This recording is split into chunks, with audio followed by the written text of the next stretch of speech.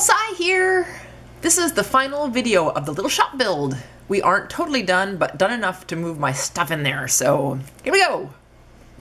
Since we decided to add on a deck, husband used this device that uses blanks to shoot anchor bolts into the concrete, and it worked very well, and I think he had a lot of fun.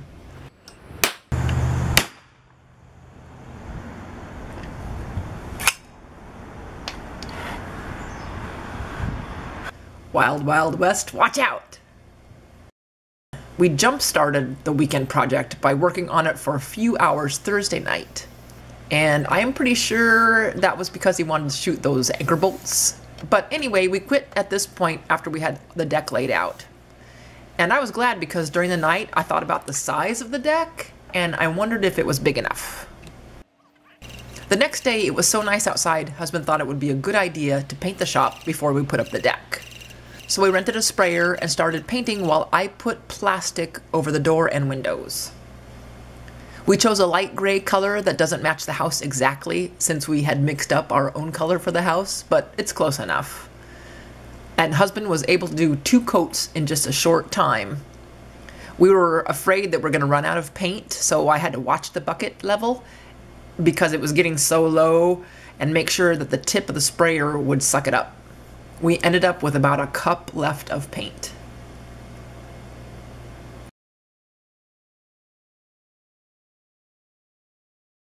We talked about the deck size, and husband agreed and thought it would be a good idea to make it a little bit bigger. So he dug some holes for posts, and he set those in concrete.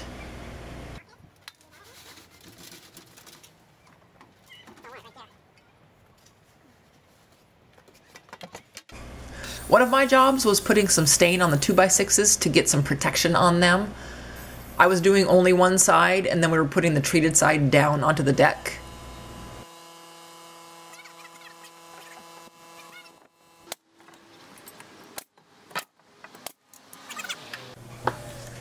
We used some leftover pine boards from the guest room walls as spacers between the boards. The concrete set up in no time, so husband added some brackets and we finished the extended section of the deck. We are both so glad that we added this extra little part.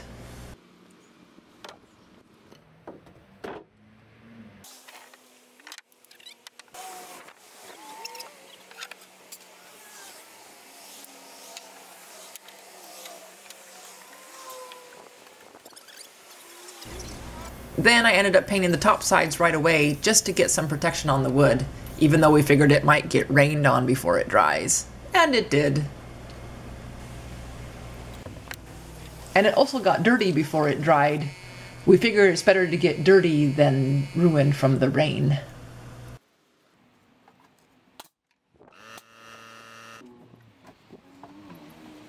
Husband added a step, and we may make it a bit wider, but we plan on pouring a small concrete step so I can add my compass mosaic in there.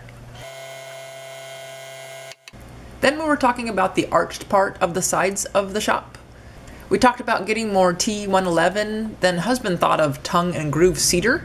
He thought it might be easier and it might look really cool. He ended up cutting off part of the groove so it would act more like a lap, and this made it much easier to put on. My son Jared and his wife Vika came over, and he gave me a lesson on picking out avocados.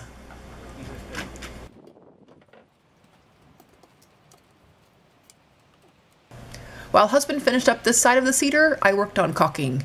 This stuff dries clear, which is nice since we just painted it.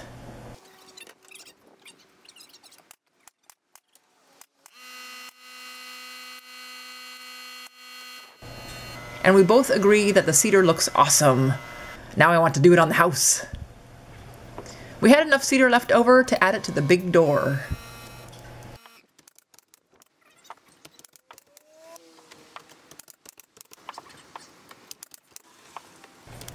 As he finished that up, I put a coat of polyurethane on the cedar on the top.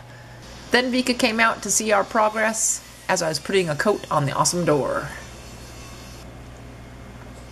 We first planned on making a railing around the deck, So we put posts up to do that, but decided not to since the deck is only about a step high. So husband took a few posts down, but left some and added solar lights to the top. And they add just a little smidgen of light. And then husband put on some lattice, and that's where we are now. We have some more things to finish on it and a bit more paint to do, but it's all ready for me to move my things from the shed.